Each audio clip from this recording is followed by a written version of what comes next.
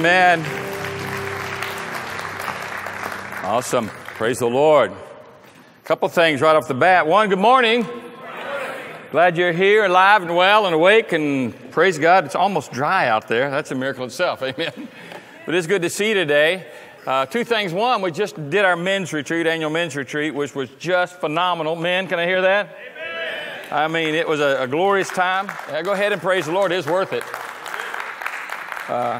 Probably should have sent some video to get it ready for it. There's nothing more awesome than being in a room full of men just singing the top of their lungs and worshiping God. And I took a video of about 70 men just worshiping the Lord. And it was just a great turnout, great attendance, great fellowship. Power of God showed up. We had people saved, people set free, people still living for Jesus today. Amen. So what a great time in the Lord it was. And it's just an exciting time to be a part of what God's doing. And if you're not a part of that, you're just missing out. So don't miss out. Too many good things coming down the pike. You don't want to miss a one of them. Second thing I want to say, besides the men's retreat, is this is Gary Juarez's first official Sunday as our campus pastor. Give him a blessing and praise the Lord. We will have an ordination. We'll talk about the dates on Monday, but I thought Palm Sunday might be a good one, you know. And blessed is he who comes in the name of the Lord. We'll hold out our palms and just remember there's a crucifixion after that. But amen. God is so good. So many great things are happening. I hope that you're a part of what the Lord is up to and you're just enjoying the service of the Lord. It's been a crazy weekend. I've already preached about 5 times. You guys that came to the retreat probably tired of hearing me already. A couple more to go, all right? So I'll be preaching this morning. I'm preaching out over in Conroe at a church. They asked me to come over and minister to them. But so appreciate your prayers. I told Kathy this morning preaching, I said, I kept having trouble coming up with words, you know. I kept thinking, what is that word? And then when I thought of it, I couldn't say it. Innuendo. It just didn't fall off the mouth just right. But we're here and we're praising the Lord. Amen. We're finalizing this sermon series on Battle Ready. And we've talked a lot about the warfare. We've talked about the weapons of our warfare and the armor of God in great, great detail. This is the 5th week in the series that we're looking at. Today I want to wrap this up by talking more specifically about how this armor is used in our spiritual life. There's a lot of people who say, well, okay, I know what the armor is now. I understand it in Ephesians 6 and what those 6 parts are and what that is. But I want to talk in this, I guess, in kind of an application of all this more than anything else. How does this become effective? What does it really mean to be standing firm in the armor of God? And, you know, really then how do we carry out the war, you know, that goes on in our life every day? So let's look at this whole passage again from verse 10 to verse 17 in Ephesians chapter 6, where it says, finally, be strong in the Lord and in the strength of his might. Put on the full armor of God that you may be able to stand firm against the schemes of the devil. For our struggle, it's not against flesh and blood, but against the rulers and the powers, against the world forces of this darkness, against the spiritual forces of wickedness in heavenly places. Now, that's an accurate description of all the realm of the demonic, all right, and how demons work in the activity. We dealt with that a little bit. In verse 13, it says, therefore, since that's all out there, take up the full armor of God, that you may be able to resist in the evil day, and having done everything to stand firm, stand firm.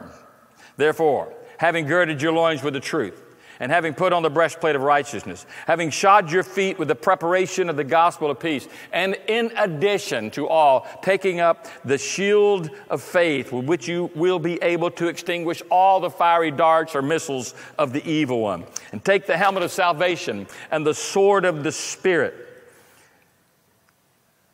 which is the word of God. Verse 18, I didn't know if I had to click or not. All right. With all prayer and petition, pray at all times in the Spirit. With this in view, be on the alert with all perseverance and petition for the saints. As we look at this whole passage of Scripture together, there's just a whole lot here. And we dealt mostly and foremostly with these elements of these 6 different aspects of the armor in the Word of God. The belt of truth, the breastplate that we put on, which is the righteousness of God. Our shoes need to be the right kind of shoes so we can stand in battle. We talked about the Roman sandals. They were the most well-designed footwear of the day. They were designer footwear made specifically for Roman soldiers so that, like the Roman armies who had long marches and long distances, could withstand long marches so the feet would be ready to stand in battle. Alexander the Great put a lot of emphasis on footwear in battle. We talked about that. We talked about the shield of faith, the helmet of salvation, and the sword of spirit. And we got very specific with all that. Those of you who are watching perhaps by our Facebook Live today, you can go back and look at those. Or you can also, if you're here today and didn't see those, you might be interested in looking at that. We do have a YouTube channel as well called BF Church Video. It's all one word, BF Church Video. Look that up, and you can Google up or bring up these other sermons, go YouTube the channel up, and you'll find them available there. But it's important that we get this information down in our lives as Christians, because we are in a war. And so many people fail to realize that, and due to their failure or ignorance of it, they end up in battle and in their life, and they end up losing the battle in their life. We have clearly seen what we have been given.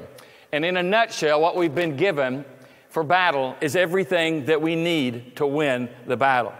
You say, Brother Joe, I'm not winning, and I've got all this. I understand what this elements are and what these different virtues represent in my life about, the righteousness and the truth and all these parts of that. But, how does this work? How do you put this into action when you're in the battle? And so you have the protection, and you're able to move on in a defensive way and as well as an offensive way to be victorious. Well, I want us to start right there at verse 10 in the first words that he says, and remind you first and foremost that this is a spiritual battle. Finally, be strong in the Lord and the strength of his might. If we're going to win, it's going to be accomplished by putting on the full armor of God. All that, as we said before in Romans 13:14, just represents the Lord Jesus Christ. In Romans 13:14, he says, put on the Lord Jesus Christ and make no provision for the flesh. Simply put, it means I'm going to follow Jesus today. I'm going to trust Jesus today. I'm going to rely on Jesus today. It's not that God puts us in a battle position and armors us and then still, even giving us all that, has us depend upon our own energies, or our own strength, or our own wisdom. We have the power of God disposable to us, and we need to realize that and take a faith step to say, I have everything I need today to be what God's called me to be today and to be victorious in Christ Jesus, because I have Christ Jesus. And this armor, all of it represents Christ Jesus.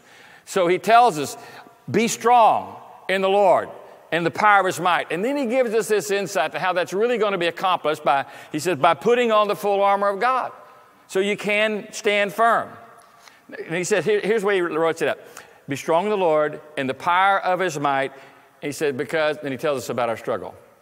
You need to be strong in the Lord. In other words, you can't do it yourself. You need God. You need Jesus. You need the Holy Spirit filling your life, because you are in a struggle.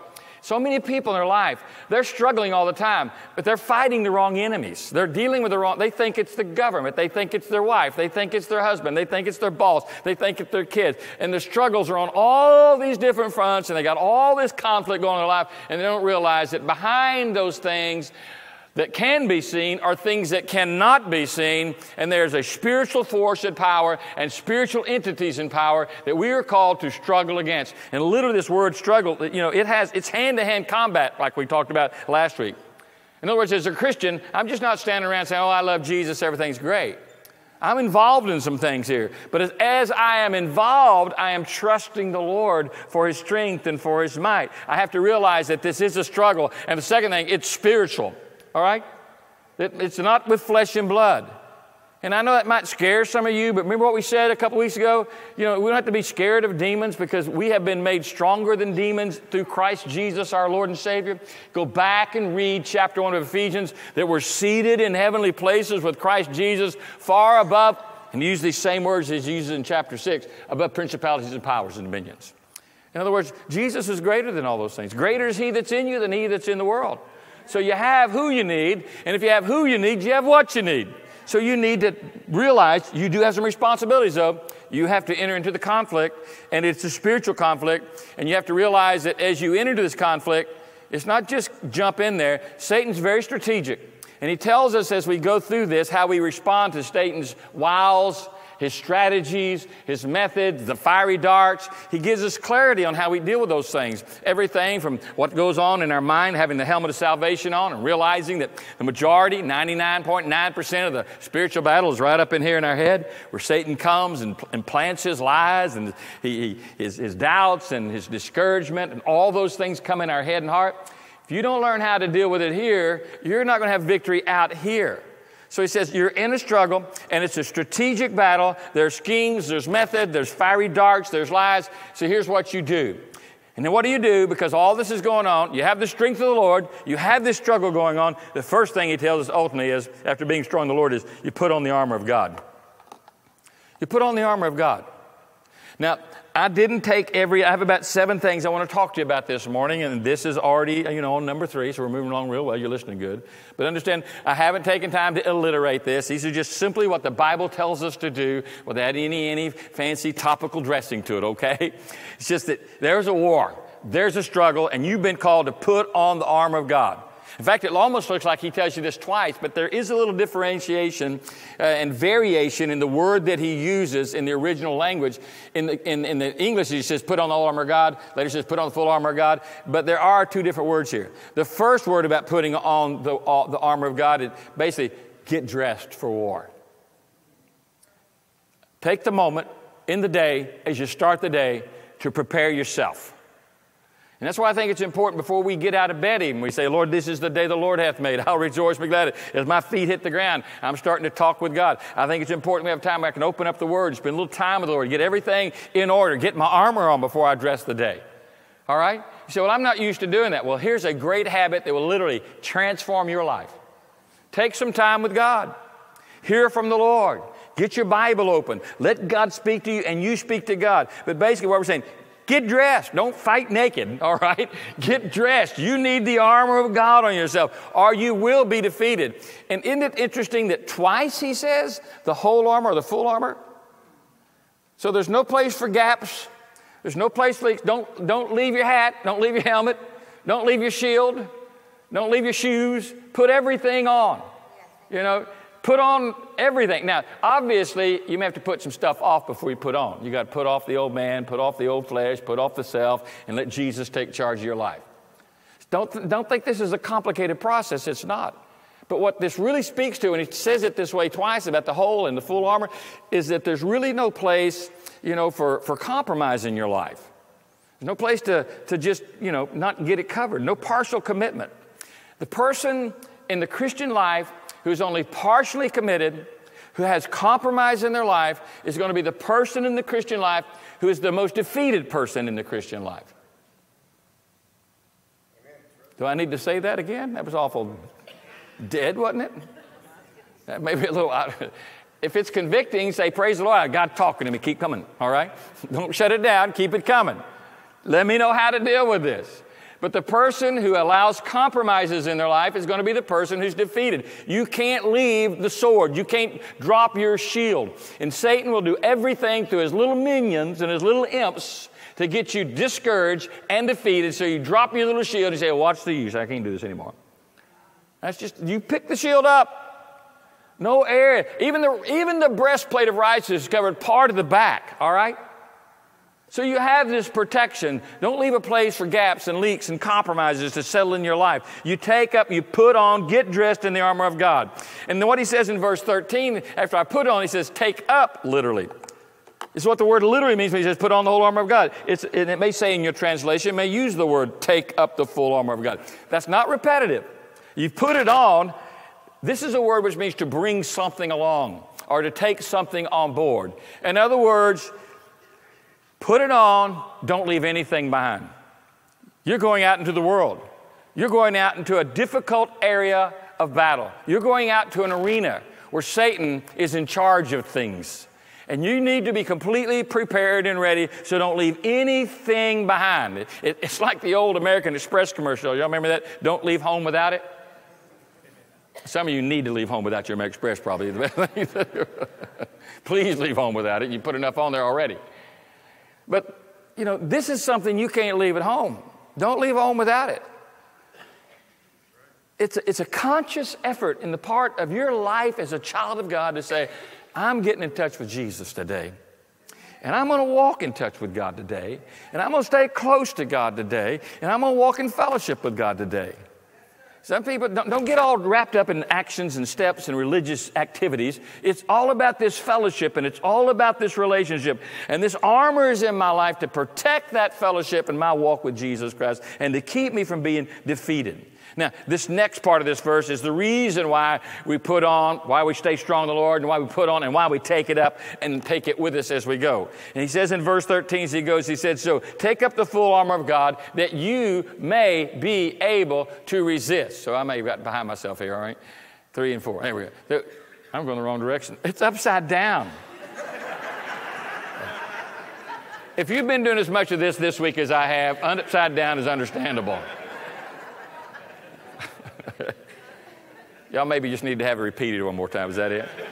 Maybe it was a sovereign act of God. So you may be able to do what? Resist. Now the devil will tell you, they're kind of like the Borg or whatever it was, collective, resistance is futile. But it's not. You resist. You stand on your ground. And it literally means now, you've been praising the Lord for all He's got, all He's done, all He's given you. That's a hallelujah, amen. But now you got to do something here. This is where you enter the battle. This is where you make an action, and it's an action of resistance that I will not take this. I'm not going to accept this. In fact, it's a word which has to do with a hostile action is taking place. All right? This is not paintball. All right? This is the real deal. This is action. This is where you make a decisive commitment to the Lord that I have taken on the whole armor of God, and I'm going to resist the devil, all right? James 4 put it that way. Resist Satan, submit to God and resist the devil, and he will flee from you. Now, some of you think that just sounds way too simple. Well, that's kind of the beautiful thing about the whole deal is that it's a lot more simple than we have a tendency to make it. Isn't it amazing when you want to complicate everything? I just don't know if I can do that. I'm not that. Where do you think all that thoughts come from? That's part of the battle you're in. I'm going to submit to God. What am I doing? I'm taking on the whole armor of God. I'm putting on Jesus Christ. I'm not in charge today. Jesus is in charge. Simple step. And now I can move forward, and as the enemy comes against me, hey, I can resist those forces that are coming against me, and I can withstand those forces, but it means there is an action taking place. It's not a friendly action towards the enemy. It's an opposition. I am against what Satan has got going. I am not for it. I'm not going to go for it. I'm not going to be a part of it. Please understand, make it clear in your mind that the devil's not your friend. All right? All those little imps and all those little minions of hell, and there's many of them. I think I mentioned at the staff retreat, the men's retreat this weekend, we talked a little bit about spiritual warfare and fighting in the spiritual warfare. And we talked about the multitude of demonic spirits that are in the world. Remember when Satan fell from heaven, he was cast out, that he took with him 1/3 of the angelic host. That's a lot of demons. You say, well, how many angelic hosts are there? To be exact, a bunch. A whole lot. If you went to the book of Revelation, remember all those scenes of heaven that John is recording, and he says, and I saw around about the throne of God 10,000s of 10,000s of 10,000 angels worshiping God. Now, 10,000 to the 10,000 power to the 10,000, that's a lot. Okay, I'll put it that way. Billions and trillions of angels. 1/3 fell already. So there's plenty of demons out there for everybody, okay? And if not, he doesn't take but one to kind of get the old flesh and the world working against you already anyway. We sometimes have this infernal foe called our flesh that we have to deal with. But there's this action on our part. It's a hostile action. Remember, you say, what's the devil's deal? The devil's deal is he hates you. And if you have anything in your mind that says the devil is not going to bother me if I go ahead and compromise, I'm just tired of fighting this war, I just don't want to, it's hard living the Christian life, and you just decide to lay it all down and put your armor down, and you think everything's going to be fine, you're in for a sad, sad story. Because it doesn't work that way. There is no room for compromise. None whatsoever with your enemy. And if you come up and you think you've made a pretty good deal with the devil, you leave me alone, I'll leave you alone, he'll say, okay, that works for me, and then he'll lie. Because he's the father of lies. He never comes through. He never pays in real currency. He's a counterfeiter. He's a liar. And he's a destroyer. And he comes with one intent for your life: to steal, to kill, and to destroy. Jesus says, I have come that you might have life, and that life more abundantly. Your enemy has come to steal and to kill and to destroy. Now, those are words from the mouth of the Lord Jesus Christ himself. And demons knew very well who he was. Every time they encountered Jesus, it says, oh, get away from me, thou son of the Most High God. And would flee. You can be sure that Satan hates you. You say, why does he hate me? I didn't do anything. He hates you, one, even when you didn't know God, because you are made in the image of God, and every time he looks at you, he's reminded of God. Yeah, I mean, it may be hard for you to get in your mind, but just get that down. There's something about you that reminds the devil about God. Amen. And he's ticked off, and he doesn't like it, and he opposes that. But then you add to that fact, those of you who've given your life to Jesus Christ as your Lord and Savior, he really hates you because not only you're an image, you possess him now in your life. Christ is in your life. Now, I didn't deal with the devil a whole lot. I didn't think when I didn't know Christ. I just chose to be a prisoner of his bondage, like we all do before we know Christ. The Bible says we're by nature the children of wrath. We're by nature in bondage to our sin, that we're born in sin, and that all have sinned and fallen short of the glory. So Satan has this under his authority. Ephesians chapter 2 deals with that. It says we're just children of disobedience, children of darkness. All right? Jesus told the Pharisees, even in their religiosity, you're just children of your father, the devil. That wouldn't go real big today, would it? A bunch of religious folks, they're just, your father's the devil. I would get in the seeker sense to move very well.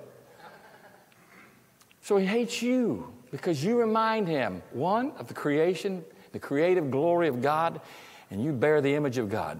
Second of all, you have the Son of God through his Spirit living in your life. So before you come to Christ, you're in bondage. He doesn't deal with you too much, but unfortunately, most people in bondage keep inviting him in. Through more rebellion, through more disobedience, just opens the door for more trouble in their heart and life. But when you come to Christ, you can be sure that God is going to work in you greatly so that you're prepared for the attack, but you can be sure that Satan is going to come against you even greater. Because one, he couldn't keep you from knowing God, but he wants to keep you from being what God has called you to be. And when you are what God called you to be, he doesn't like it. It affects him. It affects his kingdom. It ruins his work. It's against everything he's up to in the world, in the culture, in the society around us. You, living for Jesus, are a threat to the kingdom of darkness. You may not believe that. But I believe when we walk with Jesus and we're in his authority and submitting to him and his lordship in our life, and we're dressed in his righteousness and in living and walking in the Spirit of God, that when we move throughout the world on a daily basis, this light and this salty effect of our life is touching people all around us. It is making a difference even though we cannot see it, it's still going on. We don't see the spiritual realm. But if you could see what's happening with your life when you're living for Jesus in the spiritual realm, it just might shock you to see the powerful effect that you have in the world today. That's right. And so Satan, he sees it. He's opposed to it. He doesn't like it when you live for Jesus. You've heard me say before, we ought to so be on fire for Christ that every morning when we wake up, the devil says, oh, no, he's up again. Amen? That'll be our desire and our passion. That should be our testimony. I want to have that kind of effect for the kingdom of God.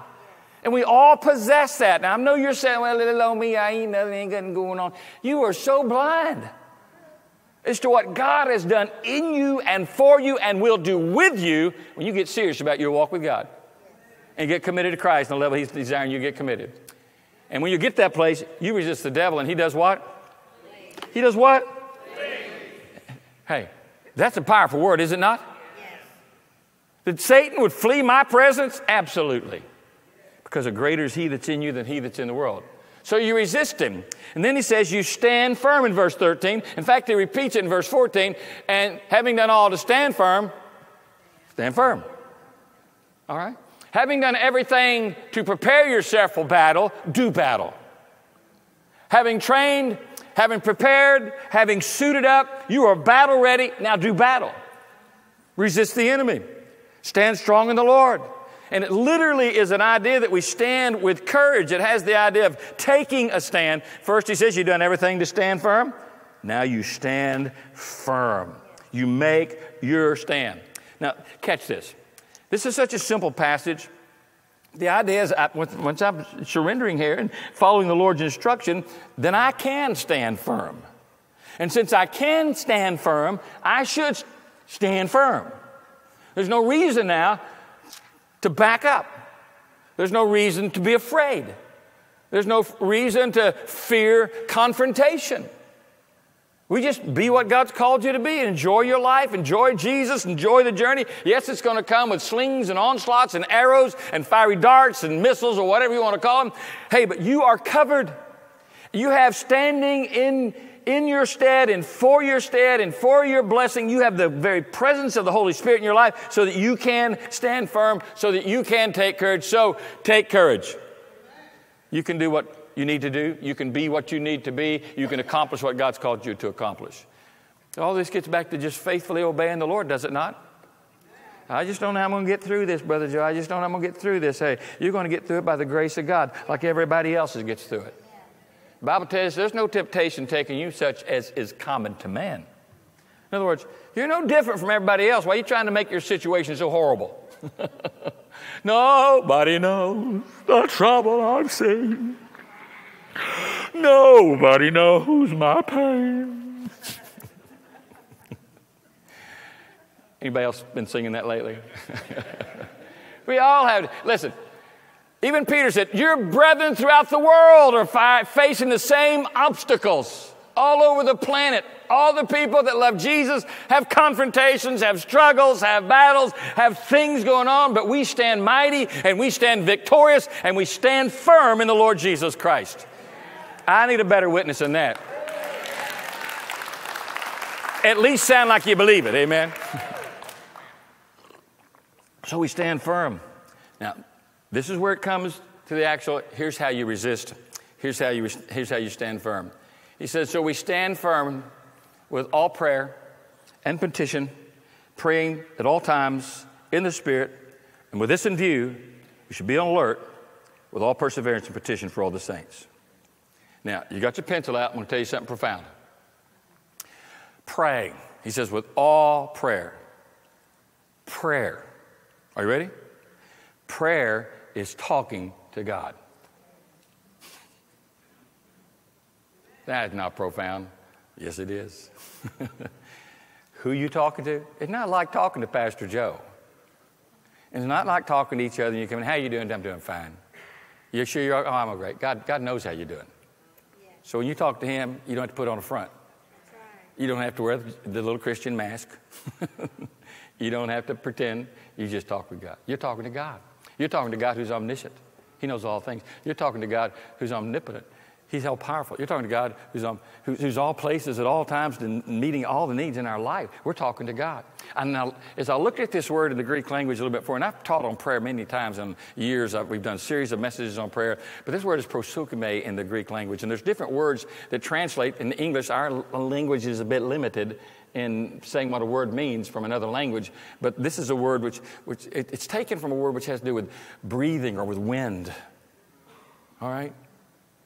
And the idea here is it's the breath of your life. You're praying at all times. Just like you breathe at all times and your heart's beating at all times, you're breathing in prayer, you're breathing out prayer. Just praying at all times. Now, it's one thing, as I mentioned a while ago, to have a time when you sit down with the Lord and you have a time of prayer. And I think that's a good discipline for every life. But what is required for all of us all the time is that we should all be praying. We should all be talking to God. I don't know about you. If you've been saved a long time, you know exactly what I'm talking about because you do it all the time. You know, you're talking to God all the time. I mean, aren't you? I mean, you know what I'm talking about. You're just talking to God. It's one thing. Now we have these, people used to might look at you like you're crazy. I mean, I used to drive down the road talking to Jesus and singing to Jesus all the time. People look at me like, what's he listening to? Nothing. I'm just praising the Lord. I need to listen to something. I got it going already right here. All right, I'm tuned in. But now, we got these cell phones and people have these earbuds and stuff, and you see them standing on nobody's around them. They're standing on the sidewalk. We'd arrested that guy 10 years ago, But now he's at...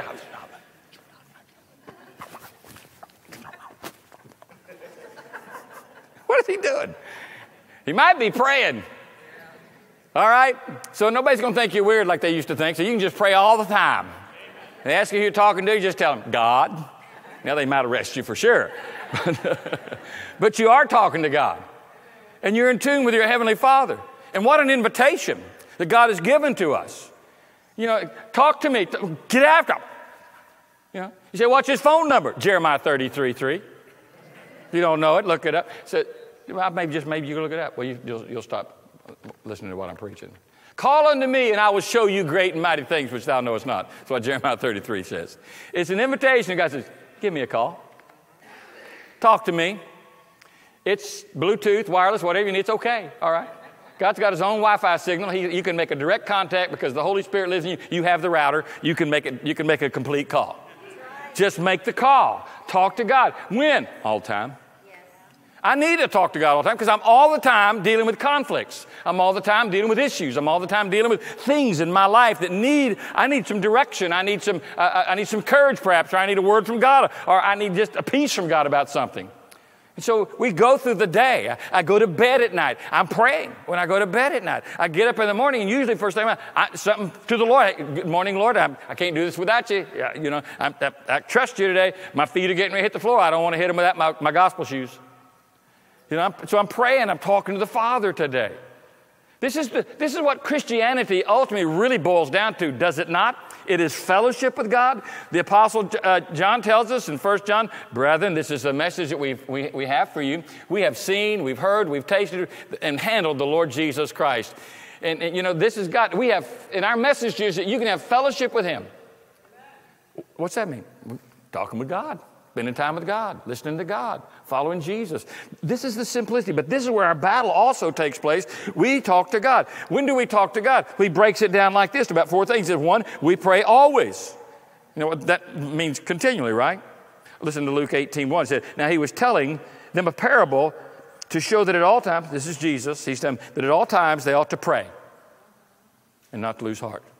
I'll tell you what happens when you don't pray at all times like that, just giving each part of your day over to God, you do lose heart. Because one of Satan's favorite tools against you, one of his little fiery arrows comes across as discouragement. It's not going to work for you. It's not going to work out for you. You're not this or you're not that. It's not going to make it. And on the lies and the discouragement comes. And we will literally let him steal our courage if we're not careful. That's why we have the shield of faith. But at the same time of holding up our shield of faith, we are praying to the Lord always. What does 1 Thessalonians 5:17 say? Pray without ceasing. How do you do that? It's just talking to Jesus all day long. As you go through the day. I'll be walking down the hall here. Somebody say, what'd you say? Oh, I wasn't talking to you. Who are you talking to? Jesus. Who are you talking to? Jesus. All right. Don't worry. He can listen to both of us at the same time. He can carry on multiple conversations if you're worried about that, because he is an infinite God with an infinite mind that's far above our understanding, and he hears. This is the beautiful thing about it, that God is the one who's inviting us to pray, and in Scripture commanding us to pray and calling us to prayer. Should we not pray, and should we not take everything to the Lord? Colossians puts it this way, my brethren, you should devote yourselves to prayer. What does it mean? And I know some of you are so caught up in that thing. This is prayer. I've got to get on my knees. Maybe I'm a two-kneer. Maybe I'm a right knee or left knee. Or maybe I just pray and stand. Maybe I should bow my head. Maybe I should have to close my eyes. Listen, if I close my eyes all the time, I'd pray, I'd be in a wreck all the time. Running into walls or running into you out in the car in the traffic. This is not talking about that, again, that devotional time where you really spend some time with the Lord. But this is talking about in the journey and the conflict of the day, you're turning everything over to God. And you're exposing every situation and every need. And that's where he comes, says, always in the Spirit.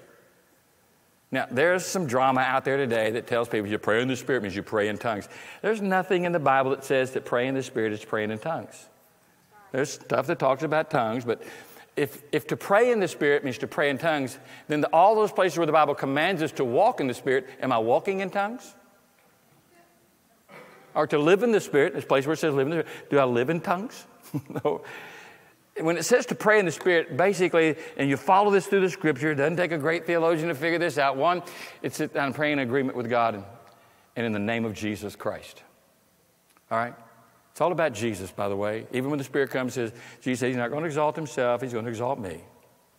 So to pray in the name of Christ, the Lord Jesus Christ. Now, I know that in our thinking we think, okay, it means I'm going to end my prayer by saying, in Jesus' name, amen. That's not what it means to pray in the name of Jesus. Jesus is the one who invited us to pray and gave us authority when he said, you pray and you ask the Father in my name. Now, to do that, it's the best way I can put it is like the power of attorney. Some of you are familiar with that. You have somebody who's going to operate and do something for you and carry out some action on your behalf. You give that person a legal power of attorney.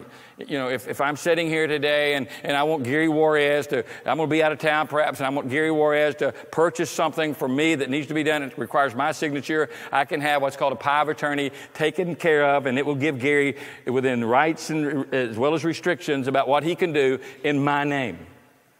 And he has to be legally accepted as Joe Arms in that regard. So he can take care of my business for me in that way. It's called the simple power of attorney. Jesus Christ, by saying this, gave us a power of attorney. That I can pray in his name. That when I go to the Father and I'm asking the Father, it's as though Jesus himself is asking, whatsoever you shall ask my Father in my name, that will he do. Now, but not just in his name. Name goes beyond just a title. Remember, it has to do with his person, his character, his reputation. Everything about him is involved in that. So I'm asking in agreement with, well, simply put, to ask according to what his will is and his nature is. That I'm not asking something based on my own selfish desires or needs or wants, you know. I'm asking according to the will of God. Another place in Scripture says if we ask anything according to his will, he hears us. That's praying in the name of Jesus Christ. That's praying in the Spirit. It's in line with God's will and God's purposes and God's plan for my life. And I can guarantee you that I'm praying for victory in my spiritual journey and in my spiritual battles, and if I'm asking God for wisdom and grace and victory, I'm going to get that because I'm praying in his name. So I'm moving forward, not representing Joe Arms now. I'm representing Christ and his kingdom and his presence in my life. So I'm praying in the name of Jesus and according to his will. And he said this word, with all petition. May say supplication in your translation, but that word basically means urgent request. Like in Hebrews it says, let us therefore draw near with confidence to the throne of grace, that we may receive mercy and that we may find grace and help in the time of need. That's a petition, a request in the time of need. That's a supplication. That's the word desis in the Greek language. So as I'm communicating, talking with God, the breath of my life is him. At that same time, I'm making a supplication. Lord, I need a victory here. I need a word here. I need direction here. I need strength here. I need your peace here. I need your patience here. That's the supplication that we're making. So we're moving forward. Always, he said, that's pretty much as life goes by. And I'm moving in the Spirit of Christ, in the name of Christ, and I'm believing God. And God's moving in my life. With all petition, request be made known to God. There's this passage that Peter writes to the church. Listen to this, and it's a great passage. It says, for the eyes, this ought to comfort you today, by the way. For the eyes of the Lord are upon the righteous. That's good stuff, isn't it not? God's eyes, God's looking after me. God's looking after me. He's looking after you. And sometimes we get so worried, I just don't know if this is going to work. God's looking after you. He's got your back and your front and every other part. He's got you. But it goes on to say, not only the eyes of the Lord upon the righteous, listen to the rest of this verse, and his ears are tending to their desis, to their supplications, to their urgent request. God's just ready to hear. And so often, instead of prayer, we just worry. Or we react in a way that's unrighteous. Now, here's how we're praying. We're praying always. We're praying in the Spirit. We're letting these supplications as part of our prayer life go through, and we are on the alert. This is the idea of wakefulness and watchfulness. It's not that it's just I'm on guard. You guys in the military know what it means to be on guard. You have guard duty, but it's another thing to be on guard duty and still be watchful. It's not just awake. This word means more than just awake. It means watching while you're awake.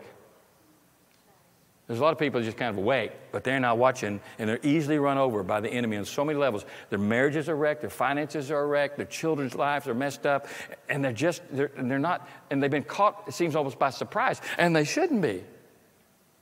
Now, some of those things happen in spite of the fact that we're watching, and that's where we continue to pray, though. That's when we continue to believe God. That's when we continue to stand our ground. That's when we continue to stand firm. But it does require this part from us. It says, I am on guard and I am watching. Matthew 26:41 puts it this way. Jesus is speaking, keep watching and praying that you may not enter into temptation, for your spirit is willing, but the flesh is weak. So what do you do when the flesh is weak? Remember, the spirit's willing, and you stand ground, and you watch, and you pray. Back to that chapter in Luke a while ago, 18, verse 1, what did he say? He shared with them in the parable that they should always pray and not lose heart. And he mentions two items that he tacks onto this. One is perseverance, and the other is petitions. So here's what it boils down to. I need to pay attention. I can't be ignorant. I can't ignore the facts that there's a word. Listen, if I choose to continue to ignore what God's doing, what God's telling me to do, I'm going to end up in a worse wreck than I even imagined in my life. The problems that I will invite into my heart, into my life, to my home, will be insurmountable. And all too often, it seems like we just let all that stuff come in before we do finally wake up and we get our eyes open. Well, let's not wait to the moment. Let's get our eyes open now. As he said, let's have perseverance and continue with the supplications and the urgent requests. Let's not be ignorant. And with that, we can't be idle. You can't just say, I got the armor on. No, I resist. I pray. I stand. And I'm praying, and not only for my prayers, I'm praying for all the saints. Paul followed this up in the next verse and said, and pray for me. So I ask you while you're praying out there and while you're doing it, pray for me. Pray for each other. You pray for the saints. You pray for the church. We believe God. So we're fighting. And as long as we're moving forward and standing our ground and resisting, we're not facing defeat here. But if we're inattentive and we don't watch and pray, guess what happens? We get defeated. Now, I know that probably somebody's out there thinking, now, Pastor Joe, this just sounds way too religious. Do this, do that, do this. I mean, when do I have time for me?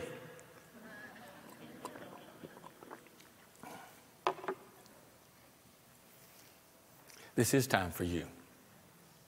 It's time to save your life and let God do something powerful in your life. It's God's way of bringing you victory. It's God's way of introducing you to that abundant life that He promised, not just life. It's that way of bringing you into the deeper relationship with Him. And therefore, guess what? As my relationship deepens with Him, my relationship deepens with you, with my wife, my family. It gets deeper. And I've had people sit in my office and they're just fussing and fighting in their marriage. And they say, we just don't know what to do. My wife is this. Well, my husband's this. And my first verse to always anybody in marriage counseling, so if you come get ready for it, is this one. When a man's ways please the Lord, even his enemies are at peace with him. So if your wife or your husband's your enemy, why don't you start trying to please God first? Because when your ways are pleasing the Lord, it means that God's been doing something in your life. God's doing something deep in your heart. And then those around me that seem to be my enemies are not my enemies anymore. Let's seek to please God. This is it, walking in Him, fellowship in Him. And in the process of all those things, there's a war going on, but we're victorious. We're winners. Now, simply put, today, you may be here and you're what the Bible calls a natural man, a natural woman. And what that simply means is that you've never come to a place in your life to give your heart and life to Christ. So it just calls you a natural person. Jesus dealt with this when he was dealing with that religious guy named Nicodemus in John 3 when he says, hey, Nicodemus is saying, okay, how do I get to heaven? How do I know? He said, listen, the wind blows where it wills. You don't get it. He said, but the Spirit is just the same way He's moving. And you've got to realize that your need is spiritual need, not a natural need. But isn't the world looking for natural things, not spiritual things? If I had more money, I'd be happy. If I had a better situation, I'd be happy. If I had a better car, I'd be happy. If I had a better home, if I had better kids, had a better husband, had a better wife, it's always something better. Let me tell you what Hebrews says, that God has done something better. And it repeats it several times in the book. He has made something better for us. If you're looking for something better, it's going to be found in Christ. And when the moment you turn and finally give your heart and your life to Jesus Christ and surrender to Him, you know what's going to happen? You're not going to be a natural person anymore. The Bible says you become a spiritual person. All right? You're a spiritual person now. You have the Spirit of God living in you. Jesus uses this term that's kind of a common vernacular. You're born again. Born again means you have spiritual life happens now. And until you meet Jesus Christ, no rebirth takes place. You're just a natural person. In the Old Testament, it says that the Spirit of the Lord, that the Spirit of man is the candle of the Lord. In other words, God has something He wants to ignite in you, and it's down in this part of your life. And it's not that you don't have a spirit, it's just dead. The Bible says we're spiritually dead in our trespasses and sin. But when you come to Jesus, life comes in. Everlasting life, fullness of life, abundant life. It happens in the moment you give your life to Christ. And now, if you try to go back and try to live your life just like a natural person, like everybody else lives their life, it's not going to work for you, buddy. I'm sorry. It's just, ma'am, it's not going to happen. You're just a different person now.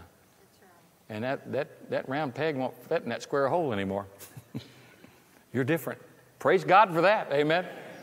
I encourage you, if you've never given your life to Jesus Christ, don't try to substitute it for being a religious person or a Baptist or Catholic or Methodist or whatever else. Buddhist, Muslim. You need Jesus Christ as your Lord and Savior. Give your life to Him today. Those of you here that are believers, if you've sat and you've listened to this spiritual armor thing, and God's let the light start coming on about this spiritual warfare in your life, and you realize that you've been losing because you hadn't been fellowshipping with Jesus and walking in that fellowship, breathing in Him in and breathing Him out in your daily life. I encourage you to come find a place at this altar. The church and the world lost a great hero of the faith, as far as I'm concerned, this last week with the loss of Billy Graham. But one thing Billy Graham was known for was giving those public altar calls. You know, a lot of churches don't do that anymore. They refuse to have altar calls. You know, that offends people. You don't put people on the spot. Jesus, you know, put it this way. Jesus was never, He's not like today's churches. Today's churches are just looking for members and what I call fans of Jesus. Jesus never looked for fans. He looked for followers. And I challenge you to be a follower of Christ, not a fan of Jesus. Follow Christ. Commit your life to Christ.